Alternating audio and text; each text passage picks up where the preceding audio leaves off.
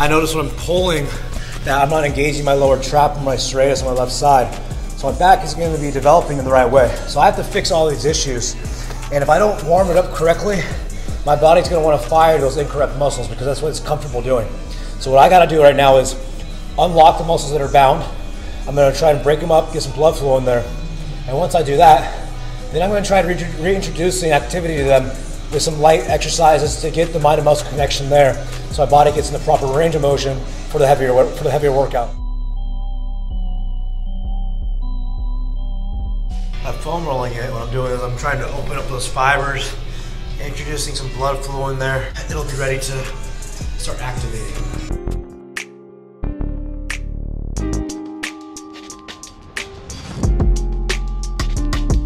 Rotator cuffs are one of the most common muscles that are tight and weak on bodybuilders. I've seen it a lot. It can affect your shape tremendously. You'll see my range of motion on this left side isn't quite as good. And it's very important to keep your elbow stationary here. See a lot of people moving a lot. You got to understand what you're training. The rotator cuff controls the rotation here. So you got to make sure that this muscle's firing. This one's tough for me right here.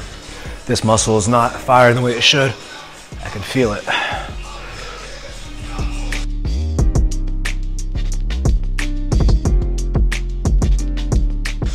The most important thing is when doing this exercise is to stay on top of your rotator cuff. Make sure that you're utilizing just the rotator cuff. You're not engaging your trap here. A lot of people shrug up and utilize a trap. So make sure your posture is good.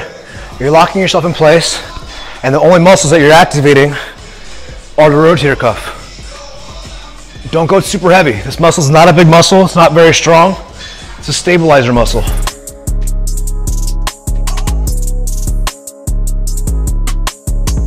Next one, I'm going to try and get my lower trap to fire. So what I'm going to do here is no weight. I'm going to try and activate and keep my mind and muscle connection on those weak muscles. It's really easy for your body to want to take over with the surrounding muscles. So you got to make sure you stay on it. Go light.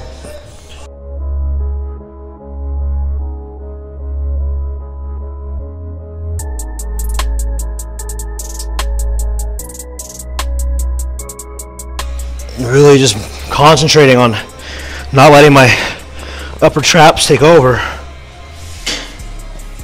It's all squeeze, slow and feel. I'm feeling them open up as I come down. Feeling it contract.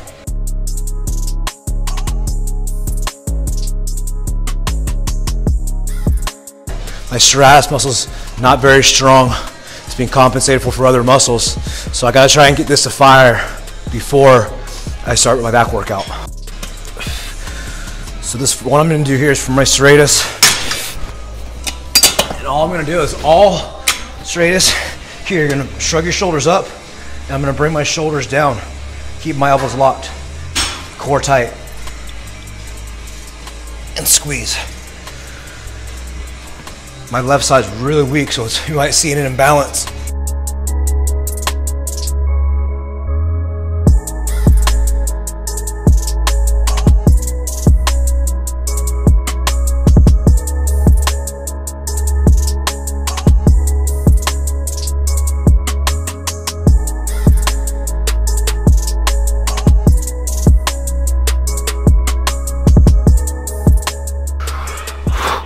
Here, I'm just engaging my serratus muscle, opening it up, stretching it out, and I'm pulling down and back, trying to keep my shoulders set.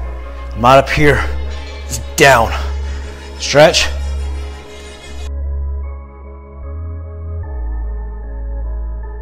Definitely feel a difference on the ability on this side. Very natural.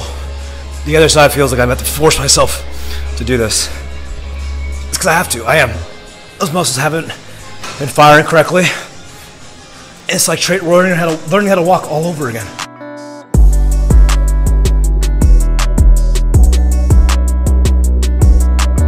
So now I broke up those muscles, loosened them up. Now I got activation back to them. Now they're firing. Make sure you guys take the time to do this stuff. You're gonna feel it, you're gonna volumize more, you're gonna have better pumps, you're gonna last longer. Let's get into it.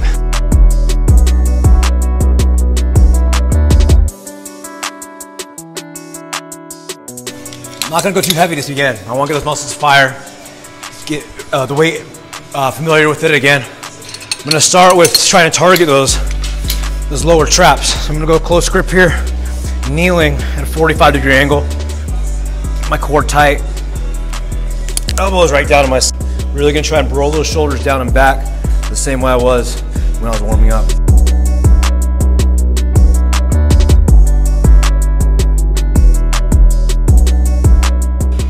I'm leading with the motion, really stretching it out, keeping it in alignment on the way up. Shoulders down and back, and flex. Those are not the strongest muscles in my back right now, so.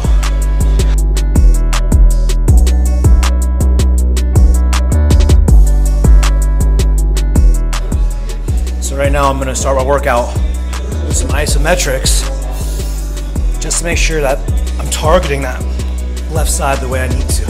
This side feels great. I don't have any pain. The other side, I'm feeling it all inside my armpit. It has to be because of all the compensation that my left side had to take care of during the recovery process. All right.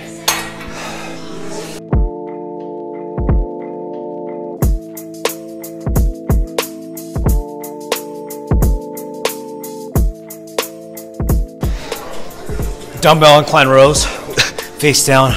We're doing some holds. I'm not gonna go too heavy to begin with and just try to get that good connection.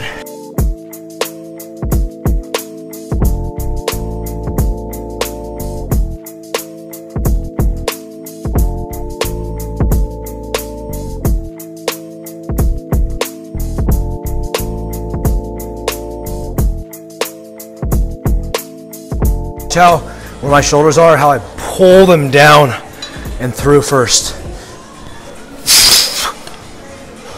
Stretch.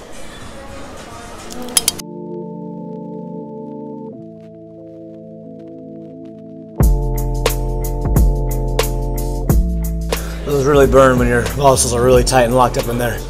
It just feels like almost like an Indian burn. You know, when your skin gets twisted on. I feel like that's happening like inside here.